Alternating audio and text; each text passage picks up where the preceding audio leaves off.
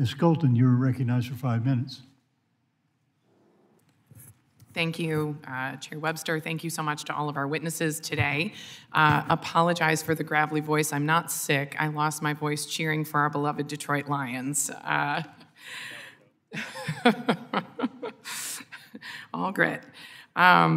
We really want to thank you for your testimony. This is an incredibly precarious time in our world and in the Red Sea.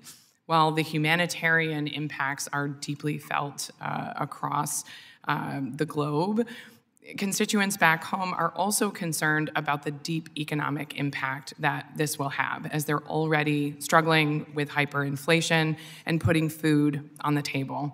I have a series of economic questions about the impacts of this war and also what we can do about it here in Congress. So my first question is for Mr. Gold.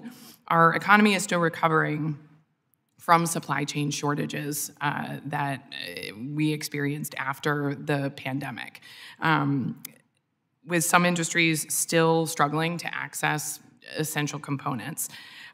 From our national GDP to increased operating costs for maritime shipping, do you have an estimated cost to our economy if the route through the Red Sea is no longer a viable option?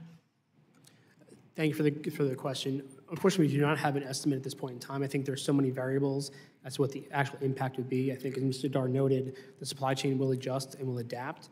And I think you have to figure out what those additional costs will be. We are seeing some of those costs that are being passed along now, especially to small and medium-sized enterprises who don't have the ability to negotiate and push those costs off. But again, as we're in new negotiating cycle for new contracts, that's going to be an impact. The impact on congestion at our ports, if that does materialize, is going to have an impact as well. So I think, again, preparing for what's to come is where we need to be doing a lot of focus now. I agree with Mr. Dar that the focus on infrastructure, both on kind of the land side, but also through the gate, is critically important, but also looking at kind of the IT systems as well. I think one of the areas where we kind of failed throughout the pandemic was that communication aspect, which is so critical among supply chain partners. The ability to know what's coming in and when and how it's going to transit through the supply chain is incredibly important. And unfortunately, we haven't seen that progress yet on that aspect of this to be able to plan accordingly. Thank you. Mr. Dar, you mentioned your hopefulness that Congress's investments in port and landside infrastructure included in the bipartisan infrastructure law will increase capacity and resiliency. Can you talk a little bit more about how some of those investments can help us cope? Yes, ma'am. Those investments, in large part at the port level, let me give you an example. In the U.S., we are largely constrained by the geography of the ports and the terminals that we have. And so to build a new terminal, while not impossible, is very, very difficult, and they tend to encroach upon other users of that land space. So the more we can do to densify the operations in the terminals and make them more efficient, while also, I should point out, in our company's model, maintaining the workforce, because it can be done, and it can be done effectively because the volumes go up, that's a good start. And being as thoughtful as possible about those sorts of investments in particular, I think helps us the most, because also some of those investments can be done faster than to, say, identify a new site and then all that goes with that. And it is a lot that goes with that and building that out. Second, I would say the road infrastructure needs huge work. And the rail operators also need whatever incentivization is there to maintain additional surge capacity to meet the rail networks, because whatever we can put, the rail network needs, because whatever we can put on rail is avoided going on the roads and overstressing that again. It's all a part of the shipping and transport larger ecosystem. What other suggestions do you have for us in Congress? Obviously, containing the conflict, ending the conflict is a major path to ending or to maintaining this route through the Red Sea.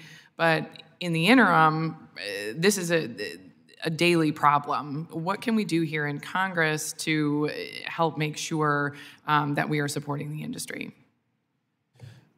So again, I'll start with maybe what you didn't want me to focus on, but I think it is important. The shooting has to stop. It has to be safe enough for us to send our sons or daughters or people that have trusted their lives to us into that region. When it comes to what we can do day to day, we have what we have, and we have a substantially altered series of networks trying to deliver the cargo, and I would say being as prepared as possible from retail shelving all the way down to the key side will help us avoid another situation like we had during the pandemic. Yeah. But I want to be very clear. The scale of this disruption comes at a better time when there is additional capacity both at sea and ashore. And second, the scale of the cost excursions, the underlying expenses to us to operate that have to find their way into the market is, to this point, nowhere near what it was during the pandemic. It happened very quickly, right. But if you look at what the analysts are putting out there, we may have seen the top in some of the markets, not for me to speculate on, but you can review that yourself. And then lastly, that on the export trades are under a lot less stress and price pressure. Thank you so much, Mr. Chairman. Thank you for the additional time. I yield. LA yields.